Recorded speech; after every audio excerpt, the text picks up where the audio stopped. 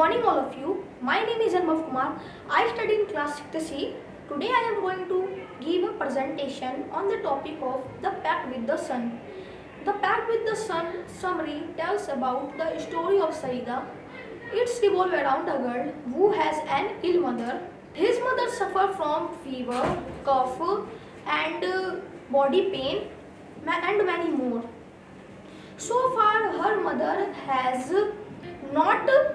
not received her correct treatment, but they are also denying the fresh food, sunlight as well as fresh air. When she tried many treatments, but none has helped them.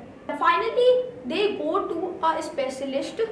He examines her and suggests effective medicine, and they also tell to sit in the sunlight.